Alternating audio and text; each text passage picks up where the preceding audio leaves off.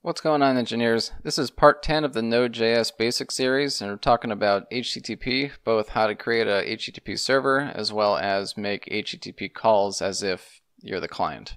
This is an extremely important module because the whole purpose of Node.js was to bring JavaScript to the back end and create network connected applications. So to serve that, especially from an HTTP standpoint, this is the core module that's in use. And there's tons of projects that are underpinned by the HTTP module. However, we're going to look at the actual Node.js HTTP module rather than looking at any abstraction somebody made by way of a community module, such as Express. So let's jump in. So we're going to be looking at two things here in this video. On the right side, we're looking at the server code. On the left side, we're looking at the client code. So the server we're going to start up, and then we're going to make requests with the client to the server. And all these two programs do is the client will send the text present in the message variable over to the server. The server will then take that data and just send it back to the client. So it's kind of like an echo endpoint.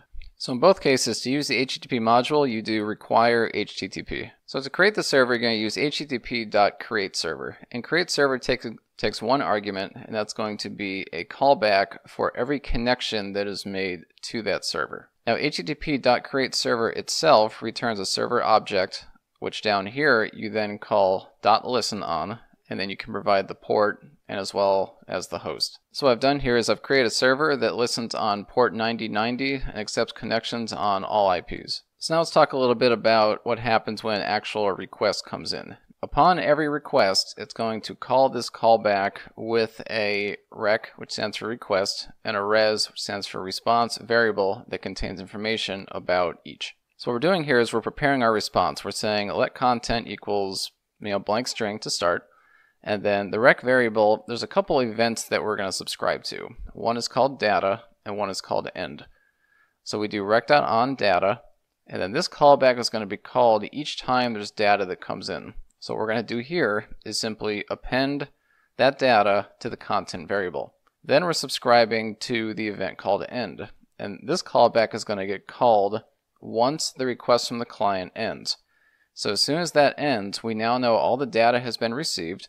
We can then use res.write, send the content, and then call res.end, which will end the response. So in effect, if somebody sends this server the word hello, it's going to send back hello. If it sends a smiley face, it's going to send back a smiley face. If it sends nothing, then it sends back nothing. So let's start up this server and see what happens. So on this right terminal, I'm going to do node http server, and it'll start. So you see it's not doing anything, and that's because right now it's waiting for new connections. Port 9090 is open and ready for business. So now we use a second terminal, we'll test this out. So remember, the server's running on 9090. So we can use curl. We'll make a call to 127.0.0.1, port 9090, and then we're going to pass it some data. Remember, this is going to echo back whatever we send it. So we will send it the data, hello, with a smiley face. And you can see that it replies with hello and a smiley face. So it's doing what it should do. It's echoing back whatever data I send it. Now it's important to understand that this callback that gets called per request is a callback for every request. It's not one set of code for all the requests.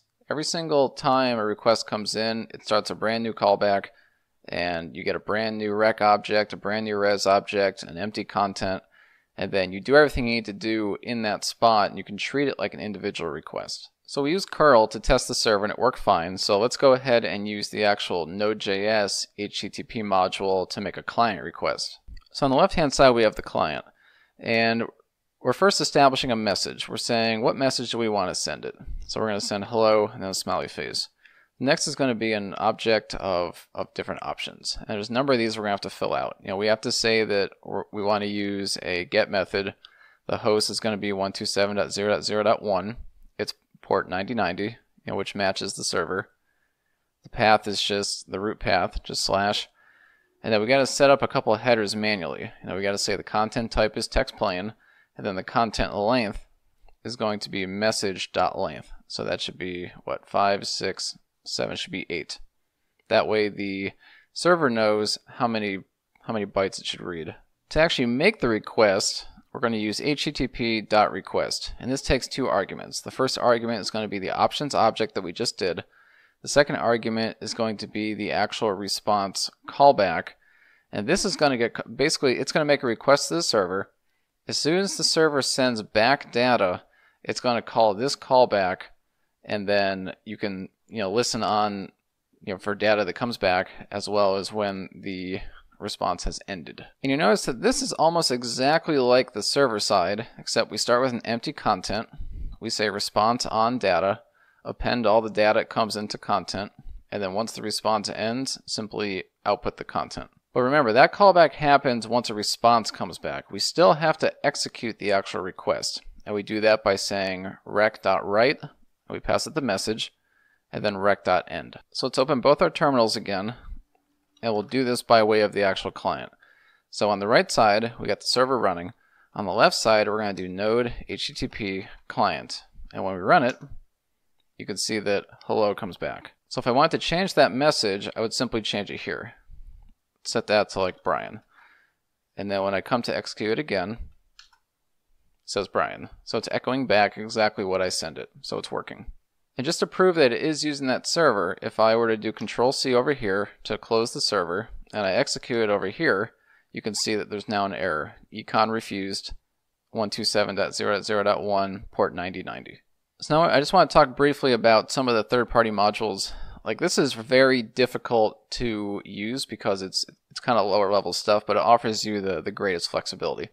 So there are modules out there that handle serving HTTP requests a lot easier. One example of that is Express. And they hide all this complexity, having to manage all the events and the data and the end.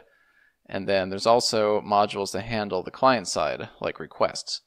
And that hides a lot of this complexity, having to manually do headers, having to manually specify, all this data. You still have to specify some of it, but I mean, you don't have to go to the lengths of specifying the actual length of the message, or basically registering for events and having to handle those individually.